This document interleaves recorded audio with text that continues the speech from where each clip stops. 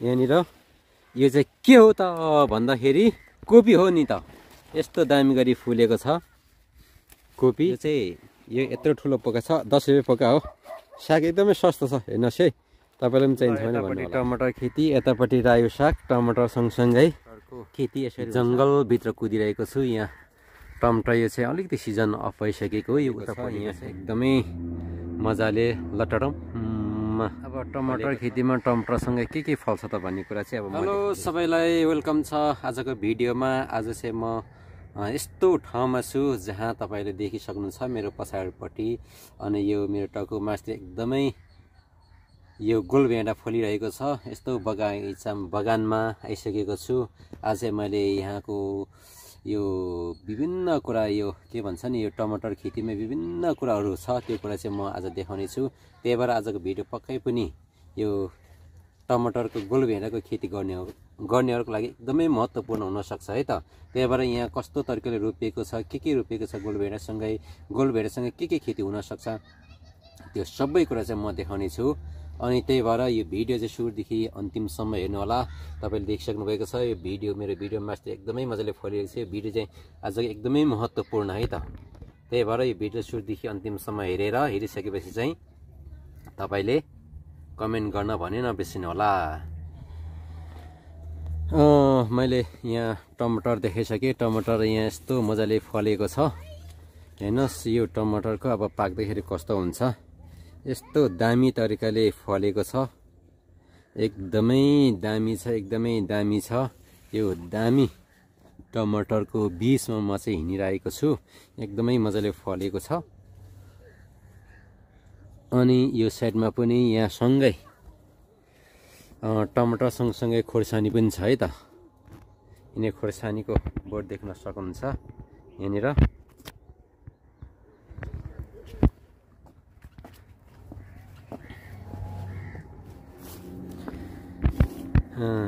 यो टमाटर हेर्नुहोस् यस्तो दामी गरी फलेको छ। यहाँ एकदमै मजाले लटरम फलेको छ। तपाईँले यहाँ देख्न सक्नुहुन्छ टमाटर खेती। यो टमाटर खेती भनिसकेपछि अब कति लगानी हुन्छ, कति के हुन्छ भन्ने कुरा त अब सबै कुरा त मलाई पनि थाहा छैन। म चाहिँ यो टमाटर खेतीमा आइपुगेर मलाई चाहिँ राम्रो लागेर यो भिडियो मैले चाहिँ किसान यो टमाटर खेती गर्नको लागि उत्साहको निम्ति मैले गरेको है त। यो एकदमै मलाई राम्रो लाग्यो, मन पर्यो, त्यही भएर मैले बनाएको भिडियो है त।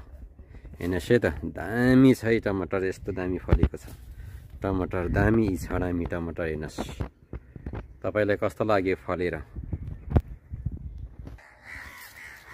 हेर्नुहोस् है टमाटरमा यस्तो दामी गरी फलेको छ।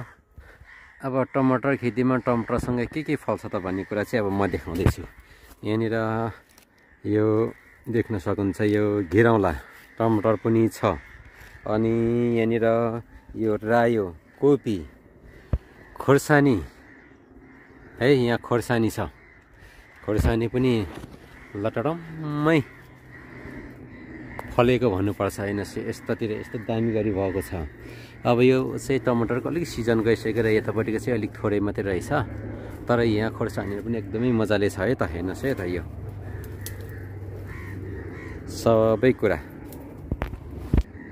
हेर्नुहोस् है, यो यसरी फलेको छ। यी टमाटर खेतीभित्र कौली पनि यसरी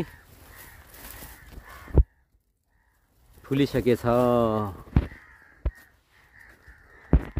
म चाहिँ यो टमाटरको जङ्गलभित्र कुदिरहेको छु। यहाँ टमाटर यो चाहिँ अलिकति सिजन अफ भइसकेको हो। यो उतापट्टिको चाहिँ भर्खर फल्दै गरेको, अघि मैले देखाएको। यो भने चाहिँ अलिकति पुरानो भनौँ न, टिपिसकेको। हेर्नुहोस् है, म चाहिँ यस्तो जङ्गलभित्र यस्तो टमाटरको यस्तो टमाटर खेतीभित्र म चाहिँ हिँडिराखेको छु है त, चट्ट यहाँ देखाउनलाई। ल यतापट्टि टमाटर खेती, यतापट्टि रायो साग, टमाटर सँगसँगै खेती यसरी हुन्छ। अनि टिप्ने काम चाहिँ यसरी भइरहेको छ। खोइ त खोर्सानी चाहिँ अघि भिरो छ सानो, यहाँ देखाउनु पर्यो।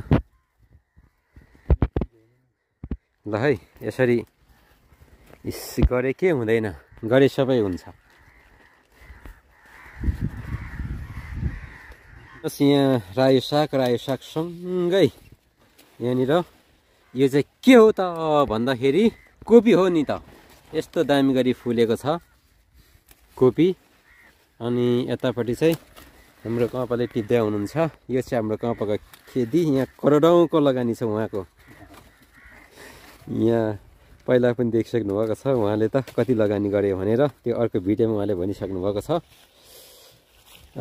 टमाटर चाहिँ पहिलाको भन्दा यो टिपिसकेको हो। अघि देखाएको चाहिँ भर्खर फल्दै गरेको हो। है त यो डोकोमा यो चाहिँ अब एकछिन पछि बजार लाने हो। यो चाहिँ यो यत्रो ठुलो पोका छ, 10 रुपियाँ पोका हो। साग एकदमै सस्तो छ, हेर्नुहोस् है। तपाईँलाई पनि चाहिन्छ भने भन्नु होला।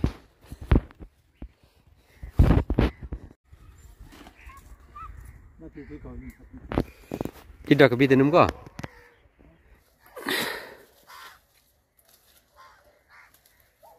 ल टमाटर खेतीमा सँगसँगै यो कोपी पनि टिप्ने काम भइरहेको छ यहाँ। अब यो खेती चाहिँ भन्नुपर्छ दामी छ, दामी खेती।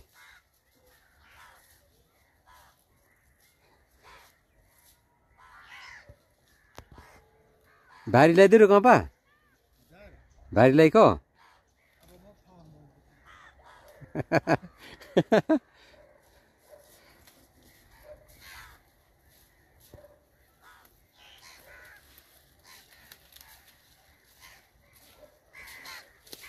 ल एक भारी भयो।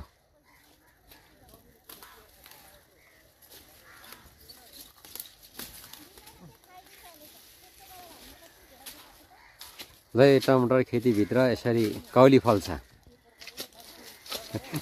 हेर्नु हो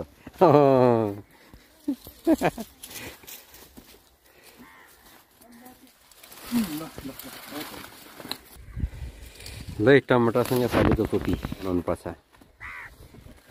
ल यसरी यो यसरी मिलाएर राख्नुपर्छ चट्टा।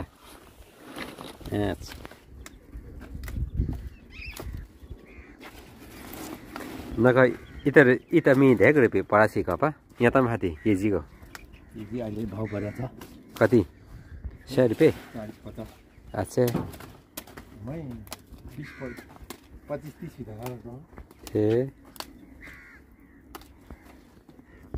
130 रुपियाँ किलो बेच्दा त फेरि अहिले हो बोलेको। नक 1 क्रेट पी धेको केजी छी 12 केजी 12 ल 1 क्रेट लगभग 5।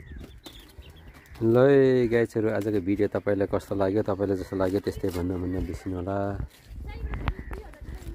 हाम्रो गाई चाहिँ सिखा हुन्छ न त अब भिडियो खाँपछि फर्स्ट साथी लागेर चोटि हो हियर छिन अन्त अन्ती फर्स्ट लाइक